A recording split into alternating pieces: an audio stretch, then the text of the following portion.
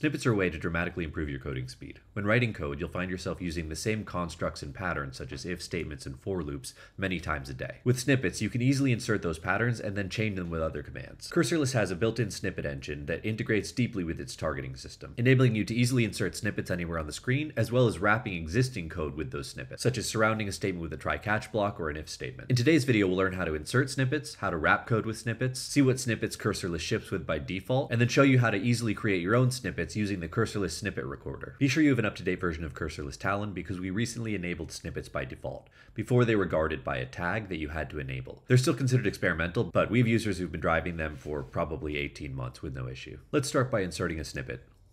Snippet func. Drowse. As you can see, Cursorless has inserted a function. Now, it knows we're in a Python file, so it inserted a Python function definition. One of the key features of the snippet is its tab stops or holes. In the case of a function, it can have a name, arguments, and a body. Let's start filling out our function snippet. Snake hello world. Tab. Snake, my argument is type string. Tab. Func print string hello. Drowse. As you can see, each time I say tab, it moves to the next tab stop. Cursorless also allows you to insert snippets before, after, or over the top of existing structures. Let's insert a function after this one. Snippet func after this. Snake another func, tab twice, func print, string whatever. Snippet func before pit. Certain snippets, such as the function snippet, allow you to chain a phrase afterwards, which will automatically become a piece of that snippet. In this case, the name of the function. Snippet func hello world. Drowse. So you can see in this case, it automatically snake case formatted it because we're in Python and inserted it into the name. Because that snippet hole has been filled out, it leaves us in the next one. This allows for easy chaining. Clear file. Snippet func hello world, word whatever, is type string, next, func print, string hello. Drowse. Any snippet that can be used for insertion can also be used to wrap a target. So for example, the if statement snippet if after this. Drowse. So that's what it looks like for insertion. Well, we can also use it for wrapping. If wrap this.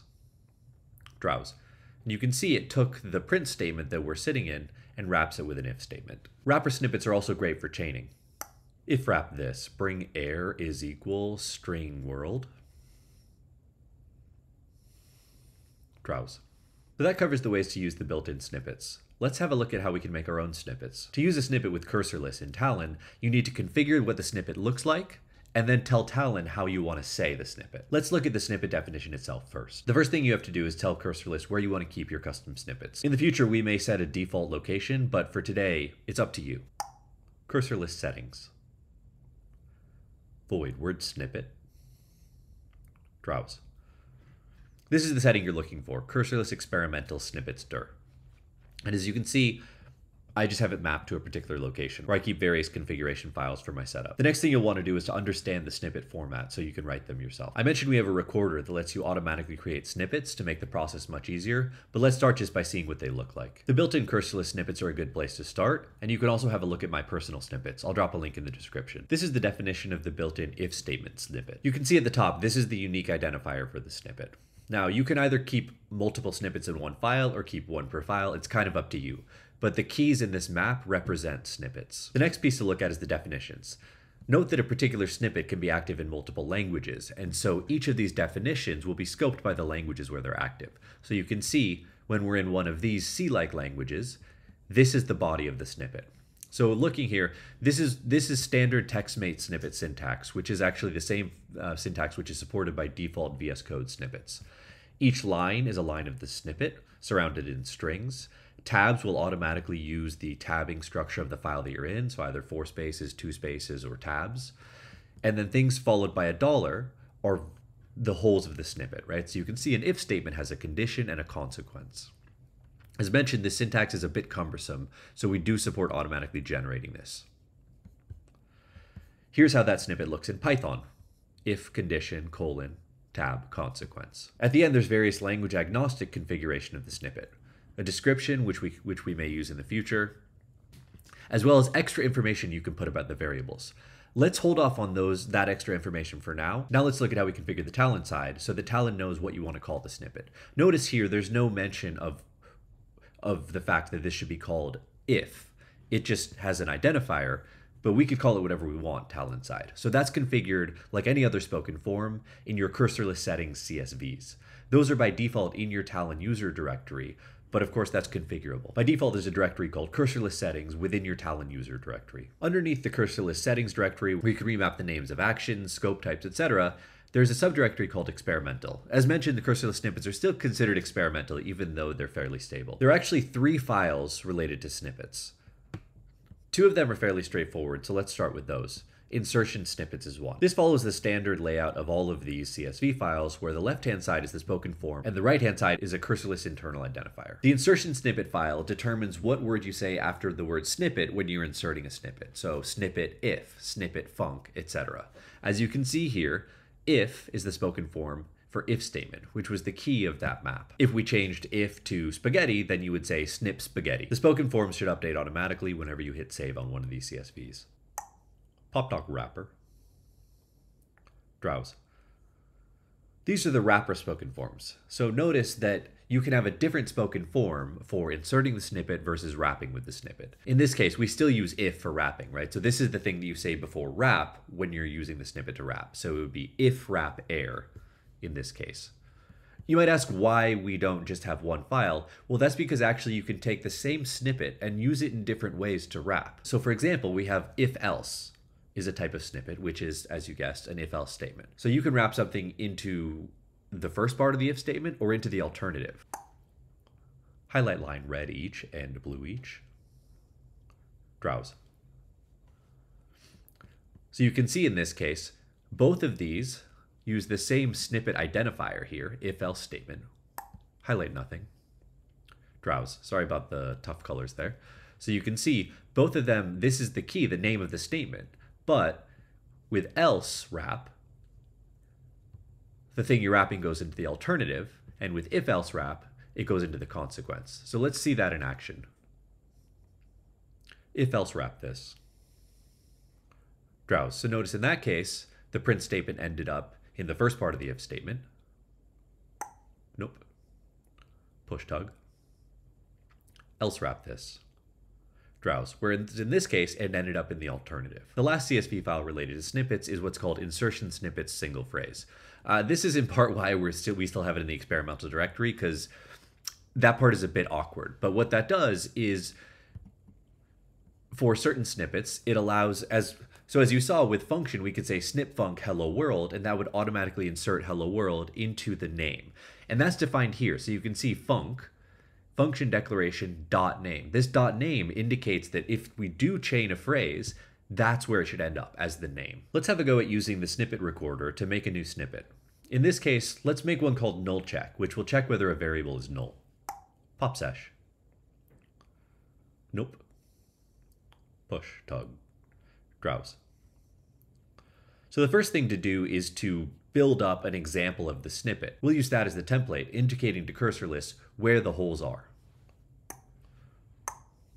If wrap this. Bring air is null. Scrape. Drowse. This is our template. And so we're going to want a hole to indicate that's the variable that we're null checking, and this is the body of the if statement. To do that, we select each hole in the snippet. Take whale and line pit. Drowse. We now have one cursor for each thing we want to be the hole in the snippet. And so now we need to make the snippet and tell Cursorless what is the extent of the snippet, right? Because Cursorless doesn't know whether we're trying to make a snippet out of this entire function or just out of the if statement or what. So what we do is we use the snippet make command, and the target is what we want to be the full extent of the snippet. In this case, it's the if statement. Snippet make state inc. Drowse. Okay, Cursorless is now starting to make a snippet for us. Here we name it, so let's call it null check. Camel null check. Head push, drill, urge, look. Clap. Drowse. As you can see, Cursorless has actually already filled out an entire snippet for us. This snippet could just be used straight out of the box once we map the spoken forms. Notice that it automatically detected what language we were in, so that this snippet will be active in Python. We could add additional clauses for other languages if we wanted to. Notice it's filled out these variables here, and it's given them names that are not particularly interesting. So let's give them some slightly better names. Word variable. Next. Word body. Drowse. It's a bit meta, but what Cursorless has done here is actually constructed a snippet that allows us to fill out and define a snippet. Okay, and so you can see I'm moving through the tab stops as I define the snippet. So there's one tab stop for each of the different variables in the snippet. Tab. Drowse. Then we can define the description. That's a good idea because we're going to use it for things like searchability later. Checks if a variable is sends. Checks if a variable is null. Tab. As mentioned, there's this extra configuration section here. Let's ignore that for now because it's not critical. Don't forget to save it. Disk. Now that we've defined the snippet body, we need to map the spoken form. So this is the unique identifier for the snippet. Let's copy that. Copy urge. Pop sesh. Drowse. Okay, we're now in the spoken forms area. So the first thing we want to do is to be able to insert the snippet. So that's going to be insertion snippets.csv. And let's make a new line at the bottom. Poor blue bat. Phrase null check. Clear blue near word null. Tail spam. Paste that. Disk. We can now use this snippet for insertion. Snippet null check. Drowse. And as you can see, it inserted the snippet, left a hole for us to put the variable, and for the body. So note this is super chainable, right? Because now I can just do a quick null check on a variable. Nope. Snippet null check, bring error next. Drowse. Now let's configure it for wrapping. Pop sesh. Copy line.